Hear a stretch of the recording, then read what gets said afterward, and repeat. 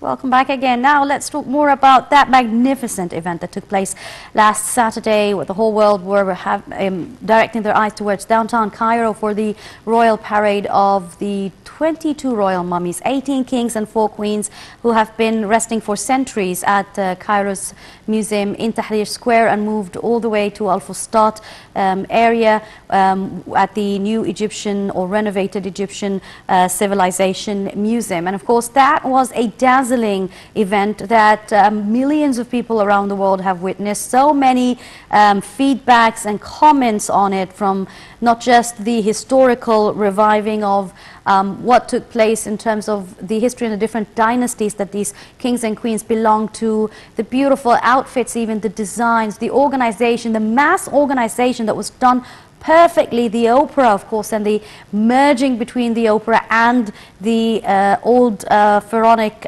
music style. Everything was just so magnificent that it's very important to talk about this. And there's so many messages that were actually delivered to the world. Not just that Egypt is safe and secure, but Egypt is and will always be a country of civilization and great history, but also the uniqueness of organization and blending between different dynasties, and the promotion, the priceless promotion of Egypt on a tourism level around the world is something that we will be definitely talking about. The whole world, and when I say we, I'm talking about the whole world, will be talking about this magnificent ceremony that was broadcast live on state television. Of course, 400 different media outlets and international magazines and newspapers took part. So this is going to be something we would want to also hear our guest caller over the phone speak about. We are very delighted to have joining us over the phone Her Excellency Ambassador Moushira Khattab, prominent diplomat, former Minister of Family and Population. Thank you very much for joining us. Thank you for having me. Now, this event in particular, I know that it has been taken a couple of years to prepare everything, the details, the vehicles that were very well equipped, and they had special specification to the whole journey. And that's possibly considered one of the most outstanding events in 21st century. Tell us about your feelings as an Egyptian citizen and as a person in the diplomatic field for a very long time about this event. Well, it's actually not easy to find words that adequately express our sense of national pride and elation for the success of the event that captured the admiration of the entire world. The success goes beyond the scenery of the mummies parade or the choice of colors and designs to emulate the different dynasties. It also goes beyond the immaculate craftsmanship that crafted the royal carriages, dresses of presenters and dancers. It was actually a testament to our greatness of soft power and success as Egyptians, as people who appreciate art and history. It is the vision, the innovation, the thinking and the research that were invested into preparing for such an event. Like you said, it took a long time. It is also the cooperation, coordination, and delegation of power that went behind the scenes. It was a very rare moment for the world to come to feel our instincts as Egyptians, historically known for our elegance, beauty, and innovation. To me, it was a success because artists were free to express themselves and their talents. It was a success because of the delegation of power. A huge team was working behind the scenes, allowing space for innovation and freedom of expression, which encouraged Egyptians to discover themselves, to excel and inspire the world.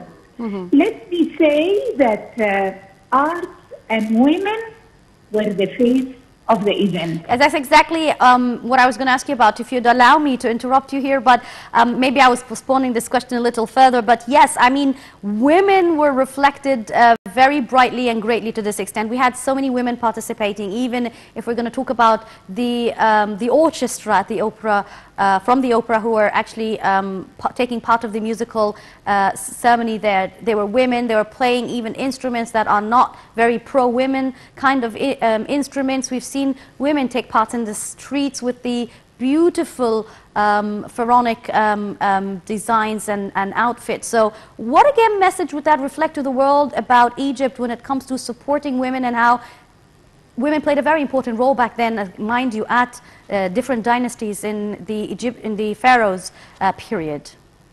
This was the Egypt we know, the pure Egypt, the original, authentic Egypt, because Egypt suffered from certain distortion for some time. But this was a moment where Egyptians showed the world, they demonstrated how Egyptians are. If you look at the history of Egypt, women excelled, or when women excelled, it was the time when Egypt prospered. And during the times of pharaohs, we saw Cleopatra, Nefertiti, Hatshepsut, who led the army.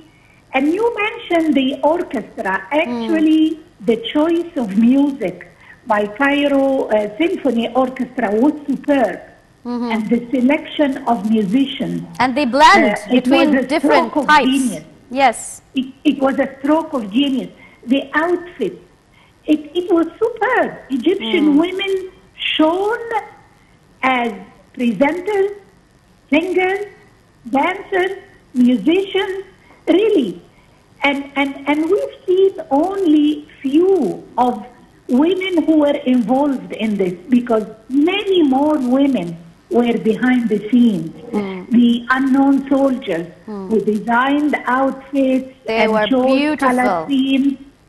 Really, a very important aspect that we as Egyptians must invest in is that the success of this event will give a huge boost to up-and-coming local designers and artists.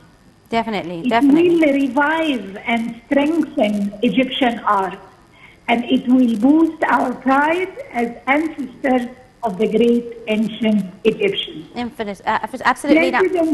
President Abdel Fattah al-Sisi revived our long-lived and loved Tahya Masr slogan. Definitely. And this event is the perfect reflection of how proud we are as Egyptians. If I can add, yes, you can. Minute details were looked after. The sight of actor Khalid al-Nadawi wearing the Palestinian scarf, visiting the Jewish temple, and behind him we saw the words, "Don't steal, don't yearn for the belongings of your neighbor." Very well. But maybe if you would allow me to just give this little comment, because a lot of people, I heard them say that the Palestinian hatta, as they call it, is black and white. I think this is a Bedouin one, again reflecting on the identity and the sort of the different tribes and the different cultures here in Egypt, part of the Pharaonic and the Bedouin tribes, I believe. This really was very, how can I say, it was a genius shot. Very brief moment, but it gave a very strong message, and it shows us that a lot of thinking has gone into preparing for this event. And we have seen, I followed some interviews that took place with the musicians and with the lead of the orchestra. We saw how President Abdel Fattah al-Sisi was closely following the process, how the Prime Minister, Dr. Mustafa Madbouli, coordinated the input by the cabinet, the different line ministries, and of course, our brilliant Minister of Antiquities, Khalid Absolutely. Al-Amani, Yes. and his dedicated team. I mean, when we saw how he was presenting the different pieces to President That was El-Sisi at marvelous. the I wish we had museum. more time to I mean, talk he about was that. swimming Unfortunately, like we a fish don't.